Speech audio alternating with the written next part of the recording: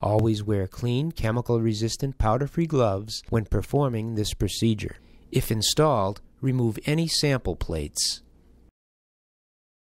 In the console, select Sample Manager FTN from the system tree.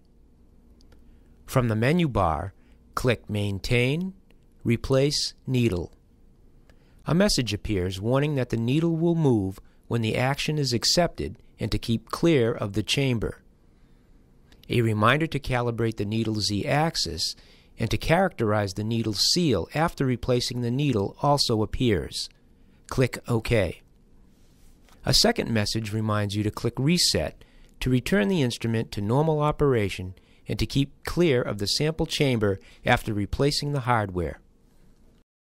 Using the T20 Torx driver, loosen the 2 captive screws that secure the access panel, and then remove the panel.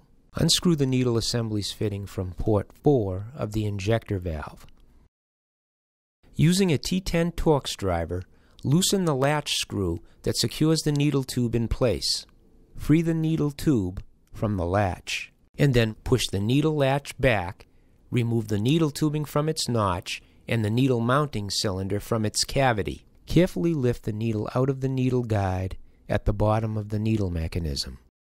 To avoid injury or damage to the needle, do not touch or press the tip of the sample needle. Using the T6 Torx driver, loosen the needle guide set screw, and then remove the needle guide with a pair of tweezers or needle nose pliers.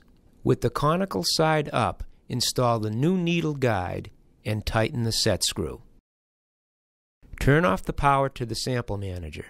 Manually turn the spline shaft to raise the needle carriage.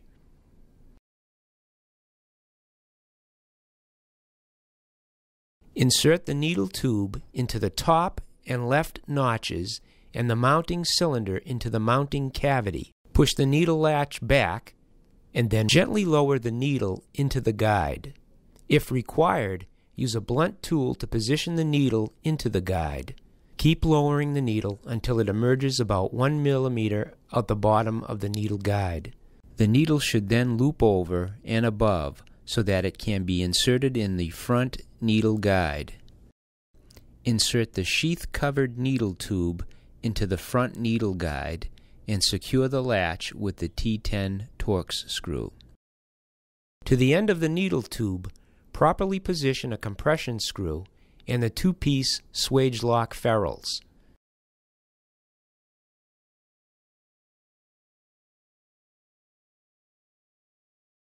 Next, make a bend in the tubing in the shape of the letter J, as in the needle you removed. Finally, ensure that the needle tubing is fully inserted into port 4 of the injector valve, and then tighten the fitting.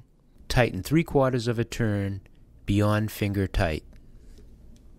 When replacing the needle and guide, you must always replace the Vespel seat. To replace the Vespel seat, remove the T10 Torx screw that secures the inject wash station to the sample compartment floor. Lift the assembly upward and remove it and the seal extension tube from the sample compartment. Next, unscrew the needle wash tube from the wash fitting. Then unscrew the wash fitting from the inject wash station. While holding the assembly in a vertical position, slide the support sleeve out of the metal housing and guide the seal extension tube through the slots. To help ensure that the metal spring stays in place and in the proper position, rest the metal housing back in place on the compartment floor. While holding the peak support sleeve with the 1/2-inch open-end wrench, loosen the lock nut using the 5/16-inch open-end wrench. Then unscrew the support sleeve from the lock nut. Using tweezers or needle nose pliers, remove the Vespel seat from the seal extension tube port and discard the seat. Insert a new Vespel seat, large seal side up, into the seal extension tube port. Next, insert the seal extension tube with Vespel seat into the support sleeve. Finger tighten the support sleeve onto the lock nut. While holding the peak support sleeve with the 1/2-inch open-end wrench, Tighten the lock nut 1/4 turn past finger tight using the 5/16 inch open-end wrench. The seal extension tube should be in alignment with the threaded wash fitting hole in the support sleeve.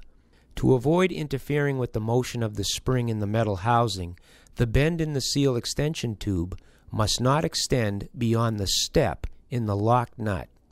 Ensure that the load cell with cable and spring cup are properly positioned in the inject wash station. Slide the seal extension tube into the slot on the side of the metal housing. When sliding the support sleeve into the metal housing, ensure the fitting hole of the support sleeve aligns with the slot on the metal housing. It is extremely important that the 3 prongs on the lock nut are seated inside the metal spring. Being careful not to cross-thread the wash tube fitting, carefully screw it into the support sleeve and tighten it a 1/4 turn past finger tight. Then screw the needle wash tube into the wash fitting and tighten it a 1/4 turn past finger tight. The wash tube and seal extension tube must be routed in front of the load cell cable. Align the screw hole of the inject wash station with the hole in the compartment floor. Be aware that there are unused holes in the sample compartment floor. Ensure that the inject port wash drain is in the needle wash basin. The wash tube is secured to the wall and should not interfere with the sample tray operation or vertical motion of the wash port.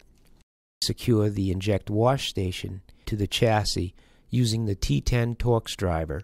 Next, replace the access panel and ensure that the seal extension tube is routed through the cutout. Finally, calibrate the needle's Z-axis, characterize the needle seal, and perform the needle seal readiness test.